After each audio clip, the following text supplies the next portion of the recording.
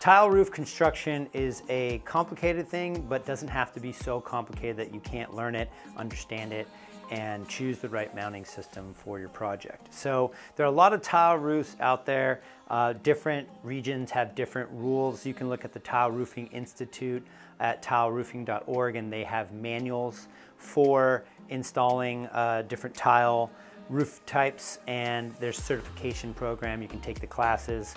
But the important thing to note is that tiles are standardizing. What I have here on the table is the standard concrete tiles, but there's a lot of different tile roofs out there. You get Spanish tile, barrel tile, even porcelain tile. There's just all kinds of tiles all over the place. But the construction industry and roofing is standardizing on tiles. So most modern construction is built with these, what we call interlocking concrete tiles. So you still get clay tiles out there, but it's good to speak the same language in roofing and solar so that we understand what you're dealing with, and then you can select the right product. So getting into the basics of tile roofing, you could start to understand how these roofs are built and how the construction is done so that you can better arm your crews on what to look for. So a California installer is going to be dealing with tile in a different way that a Florida installer is going to be dealing with it, because there's different ways that they're built.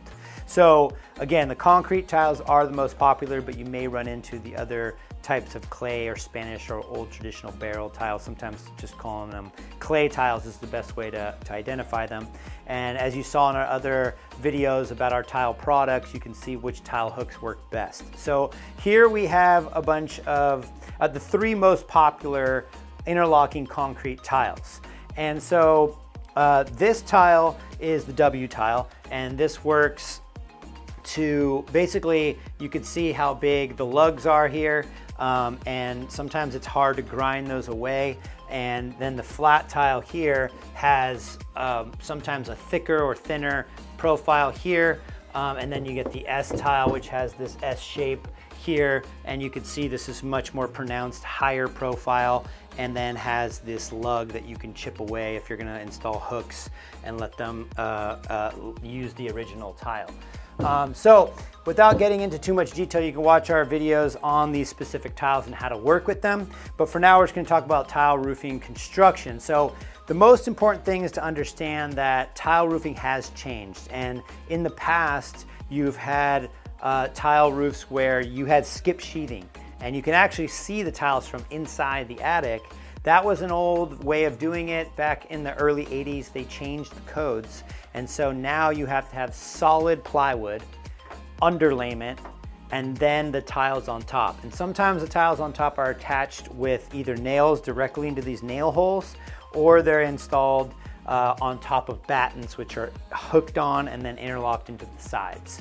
So different attachment methods and in different regions again. So Southern California typically doesn't use battens at all. They use the nail holes and just nail every tile directly into the roof.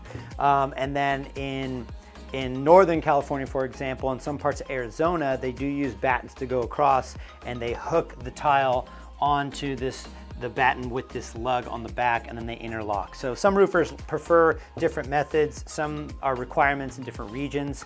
And then in Florida, you get into some more complicated roof styles where you might actually have to foam or glue in the actual tiles. And that can be much more complicated to remove a tile and then install a mounting system. So we'll go over that in our other videos that is working with tiles. But just to understand the basic composition of a tile roof and the anatomy and how it's built, you're gonna have obviously your rafters, then you're gonna have your plywood like any other roof, and then the underlayment, which is the waterproof barrier. Here's a small little piece of felt paper underlayment. You can see those lines on there. These are big rolls that they roll out.